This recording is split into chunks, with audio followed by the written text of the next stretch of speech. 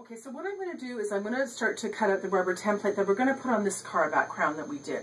So I've got my mat here, and yes, it is a Cricut mat, I know, say nothing. Here's the rubber template, the backing. You can see it's a thin rubber. Pull it off. Now, I recommend using a brayer to put this down. I can't find mine. I was going to say I don't have one. I can't find it anywhere, and that's okay. I've actually been doing this a couple times without the brayer and haven't had a problem.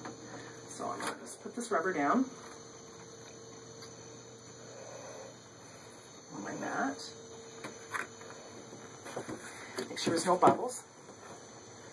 Oops, that up. Oh, some little nodules from the last time I did a rhinestone template. Okay, so I'm smoothing it down, and now I'm going to go to my machine. I'm using my Groovy machine, and I'm going to cut it with Make the Cut software.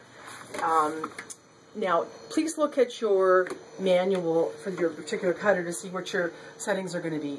For sure, it'll be a thick blade. So if you're using a Cameo or any of the K&K or Vizing, will be a thick blade, the blue blade. And on this machine, which is the Groovy, the force is 75 and the speed is about 150, between 150 and 200. I'm happy with 150. I always have to go slow. And make sure you use a multi-cut of 2, like makes 2 passes. So whatever your software tells you to do to make 2 passes, use that. And make the cut, let's see what it says. Multi-cut. All right. So go here. Set my origin. Oh, my machine's making a weird buzzing sound. I just turned it on. Okay, I'm gonna go over here to my software. I've done something, you can check your manual for the blade offset. In this case, I've done 50. Generally speaking, it's double what it would say for vinyl. So they recommend 30 for vinyl. So it would be 60. I've done it before, and I'm happy with 50. And I'm just going to set the origin.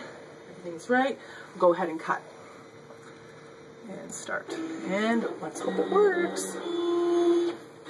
So it's going to cut here.